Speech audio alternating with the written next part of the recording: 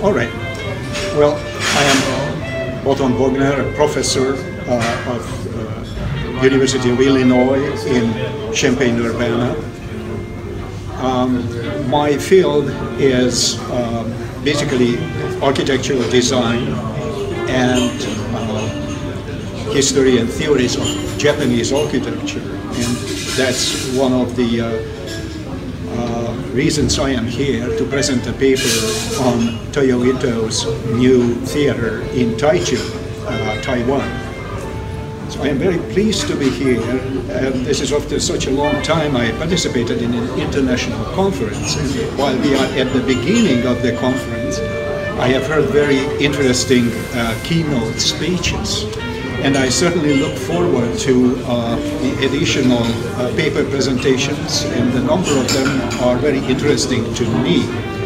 In addition to that, I will be chairing a session with a very, very diverse topics, which is perhaps a challenge for me.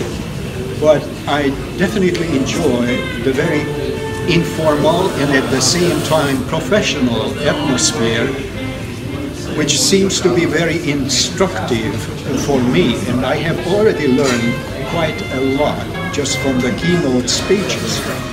And definitely I think this could be a wonderful opportunity to many who attend currently the conference, and definitely for those who have not yet but will do so in the future.